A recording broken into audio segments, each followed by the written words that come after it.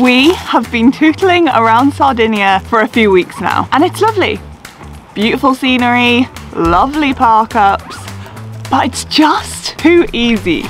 And to be honest, we're ready for a challenge. So today we are heading from this coastal park up and we're going to attempt to get to a very rural, very remote, abandoned mine in the mountains. Sounds easy, right? What we haven't told you is that 10 kilometers of that journey is down what was called in a Google review as a 4x4 recommended miner's track. Now we all know that our girl Dee Dee is not a 4x4, she is a rear wheel, two-wheel drive, but we're gonna give it a go anyway, and hopefully get there in one piece. We're prepared to do some hiking if it's necessary.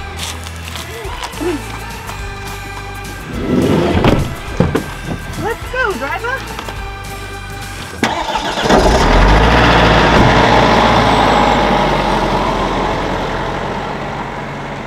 Come on, Dee Dee!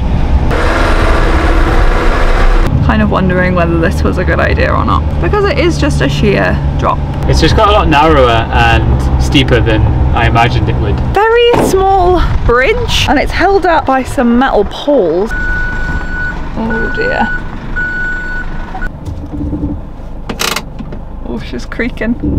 Oh. So stressful.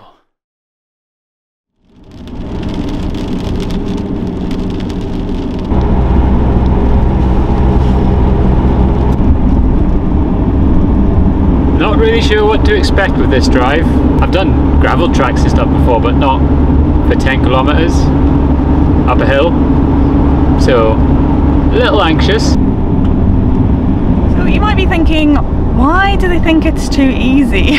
Surely travel and like living in a camper van should be easy, like that would be really a desirable thing. But if we're completely honest, the thing that we love about travel the most is when we're like pushed outside our comfort zones and things are a little bit challenging, or we have to test ourselves a little bit. So we're hoping that today is going to give us that little sense of adventure that we've been missing. Okay. Continue for 3 kilometers. And so it begins. Oh, it's a bit potholy to start. Oh. Oh. Bouncy, bouncy. Oh my god, what if it's like this for 10 kilometers? I actually don't even know whether you are supposed to bring cars up here, or motorhomes for that matter. Oh, because on Google the only photos I can see is of people on motorbikes or mountain bikes. So, fills me with a little bit of dread as to what we're going to encounter.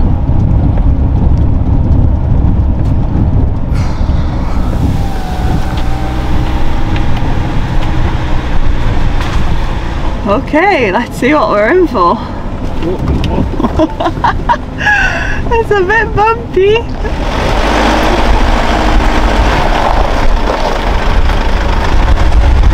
Well done, Dee Dee. Oh my goodness, it's getting pretty narrow. Puddle!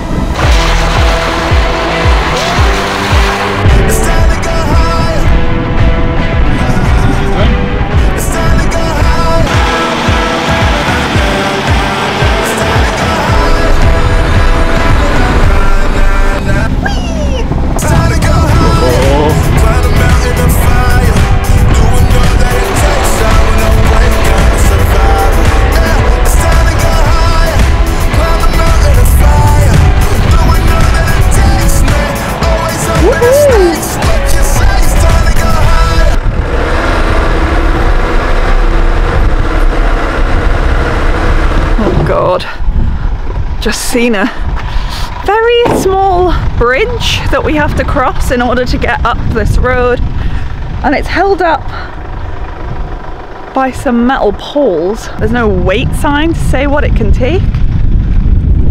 Oh dear.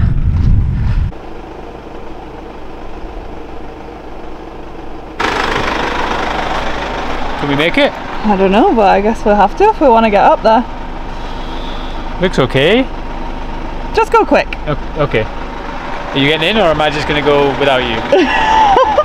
I think you can go on your own.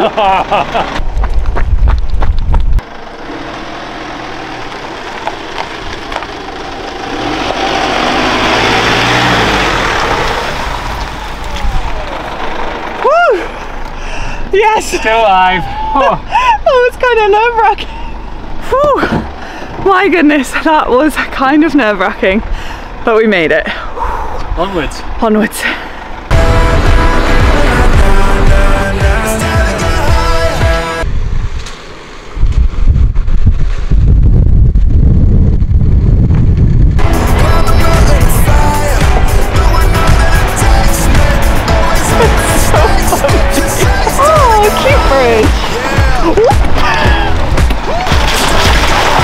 Come on, Dee Dee. Let's go. It's time to go high.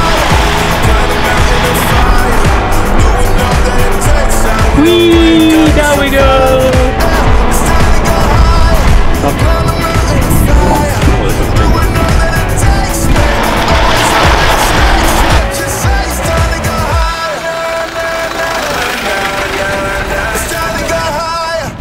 Oh, I mean, this is basically a 4x4. I'm having an absolutely wicked time driving on this road. Challenging myself a bit, challenging the van, and she is coming through strong. So this part of the road is definitely a lot steeper and narrower than the rest of the track that we have been on so far. Kind of wondering whether this was a good idea or not. Because it is just a sheer drop off the edge next to me.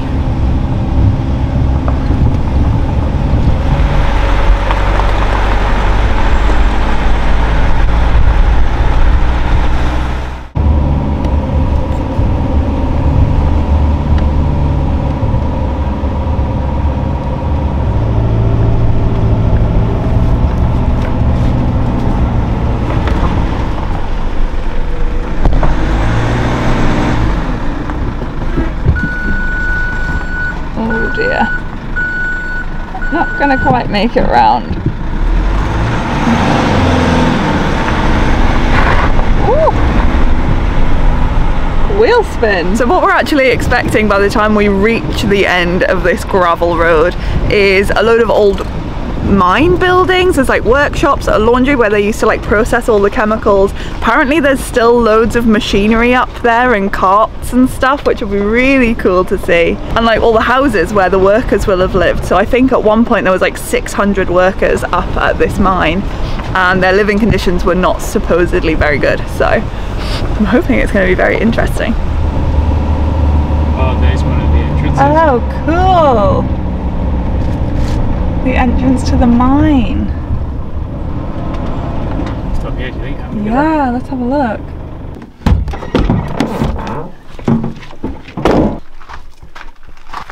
Crocs are obviously the perfect attire.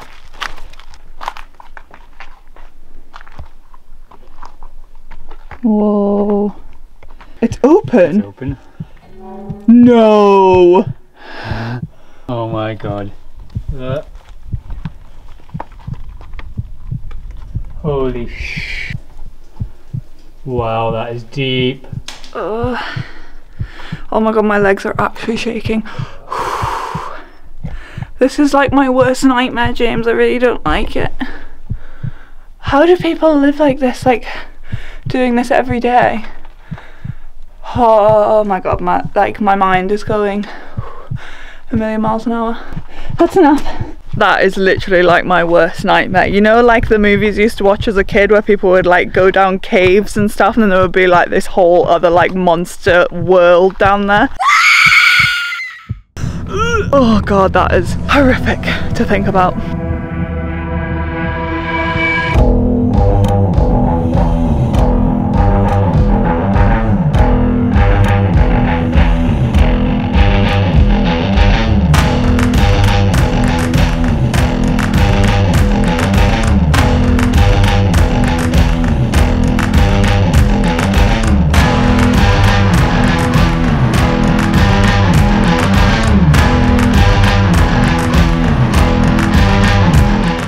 So are you telling me you're not feeling very confident now about this road?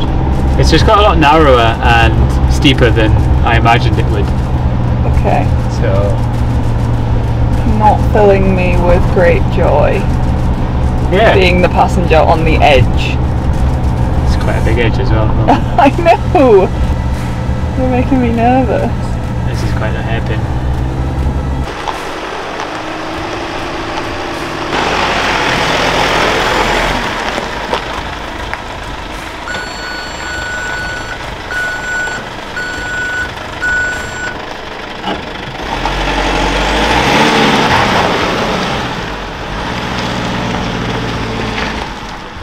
Now obviously I don't drive, so this is kind of nerve-wracking because I know I can't be in control and there's nothing I can do to help.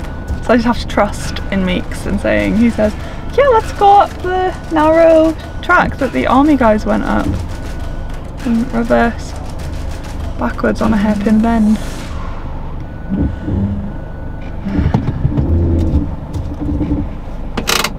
Oh, she's creaking. Oh.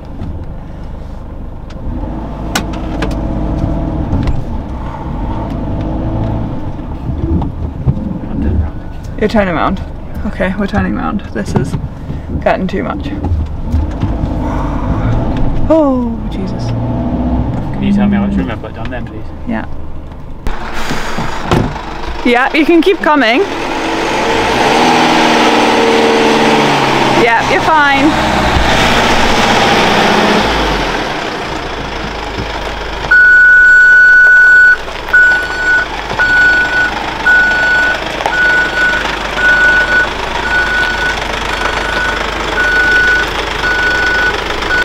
How far is it? Could we reverse into that space and then walk up?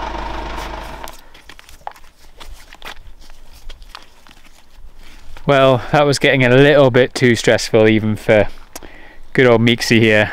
The road got steep, the hairpins got tighter, and it's just a sheer drop down, so we're going to leave the van here at this like decent lay-by and then walk up and see what else we can find.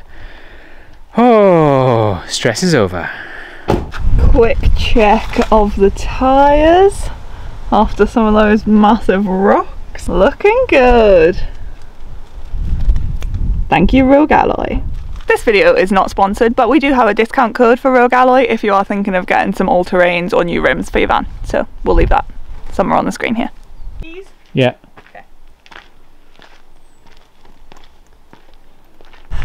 I did say at the start of the day that we were prepared to do some hiking, so maybe I jinxed it.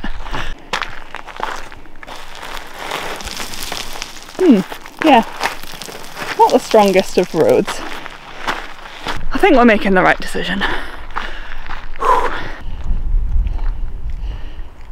You be good, Dee Dee. We're not so much worried about the road giving way or anything like that. It's more the fact her length is a problem. She's 7 meters, and to get round a corner like this, it's going to be 3-point turns all the way and some. Some of them are quite steep. It's quite gravelly. I think it would have just been so stressful. Plus there's loads of skid marks on this one already, which doesn't fill us with, you know, enthusiasm.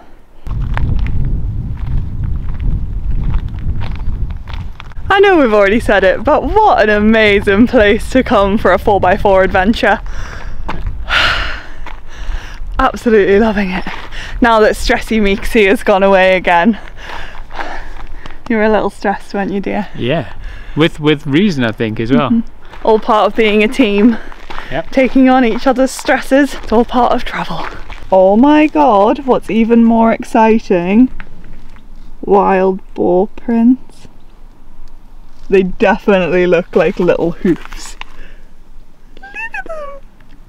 Now this is what we were hoping we would find up the top of the hill. This is the miners' actual village where they lived. Feels very surreal to actually get up here.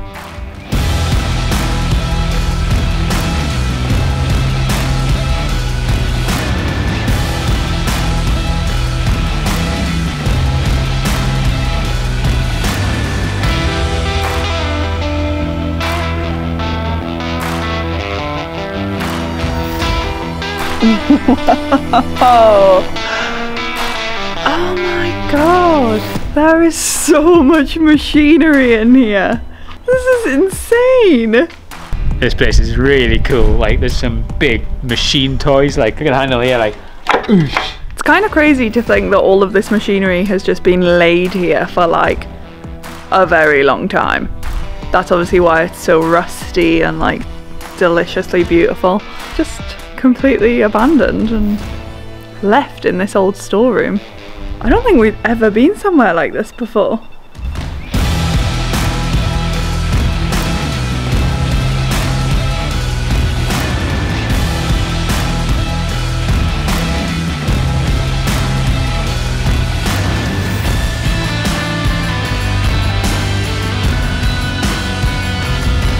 This feels really freaky. That's a really freaky chair. And there's someone's coat hanging there. Oh my god. I want to get out of here now.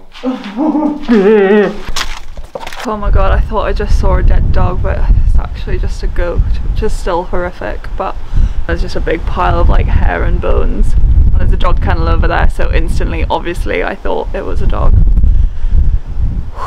Got a little bit more than I bargained for today, not gonna lie.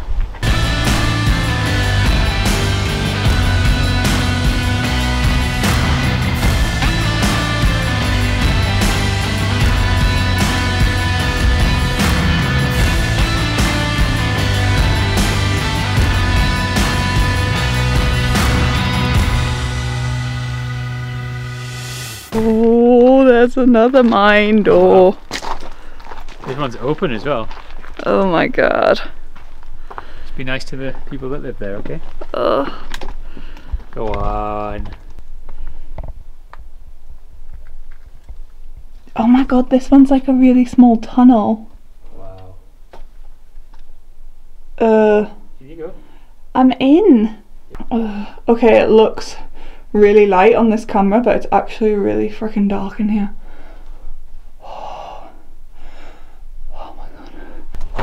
Good job I didn't close the door behind you. Oh my god, I'm sweating. Well done. Oh, your top lip. Oh my god. I am absolutely sweating. You might think I'm being dramatic, but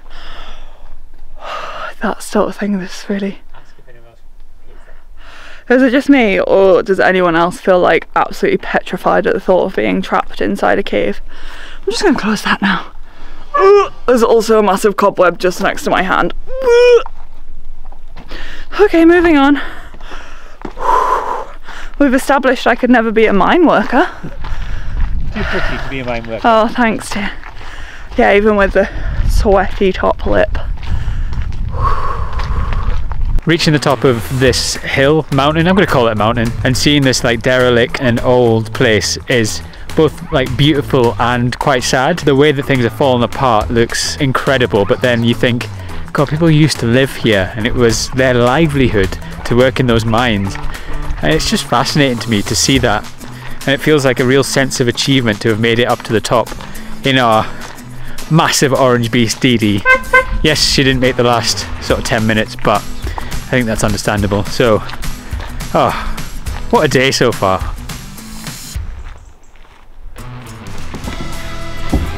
Now we have to head back down this mountain, all the way back down the road the way we came, and find a park up for tonight.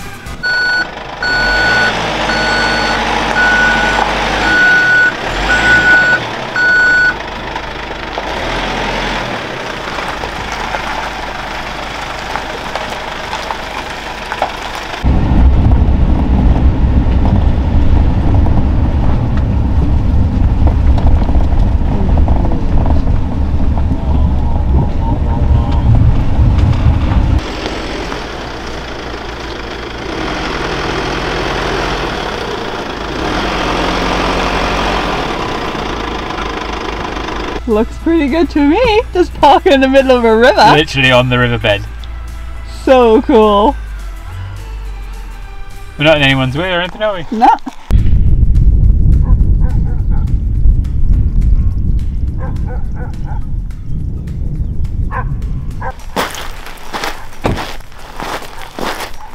Right, well I think we are going to stay here tonight on this riverbed, pretending that we are a 4x4. And let's just hope we can get out of here in the morning and we don't get ourselves stuck in the gravel. Fingers crossed. If you want to see us getting prepped for our trip when we got these tyres from Rogue Alloy, go and watch this video.